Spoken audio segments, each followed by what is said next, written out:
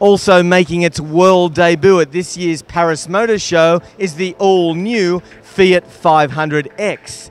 It's a compact crossover boasting 4x4 capability and that special ingredient, Italian styling. I've got Roberto Giolito, head of Fiat Chrysler Design Europe, to walk us through the motivation behind the styling and the reason being for the 500X.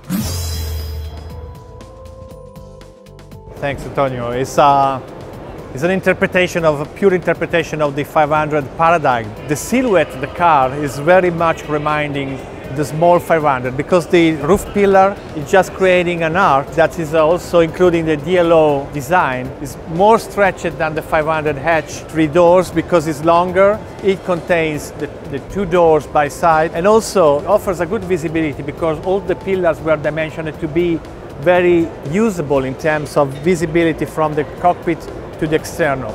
And Roberto, what have you done with the inside of the car?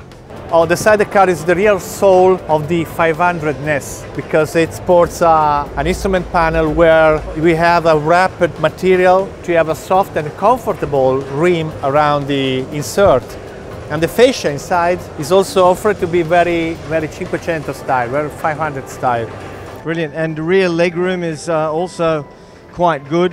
Absolutely. This package of car is really the ultimate evolution of what we consider the C segment size, especially for legroom, headroom, and ingress-egress operation. Now there are 2 types of 500X, is there not? Right.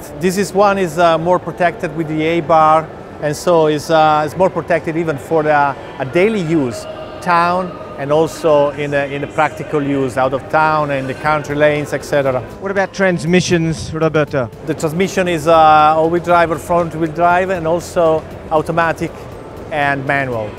Who would you say the buyer is for the 500X? The buyer that's for the 500, the small 500 are polarized on a more feminine market, but for the 500X is really 50-50 oriented to the young families and especially single people that is really attracted from the package, from the dynamic characteristic of the car, and of course its design.